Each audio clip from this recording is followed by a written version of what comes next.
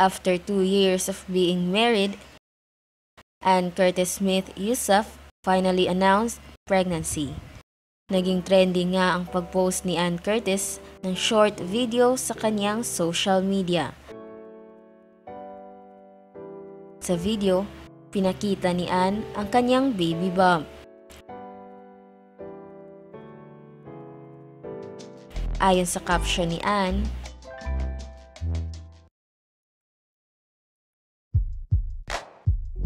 nag-post din ng larawan sa kanyang IG account ang kapuso actress at sister-in-law ni Ann na si Solen Yusuf. Ayon sa caption ni Solen,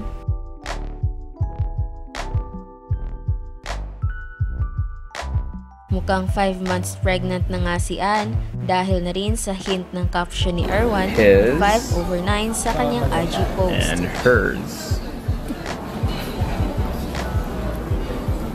Erwan and Ann got married in a private ceremony in New Zealand last November 2017 after being together for 10 years.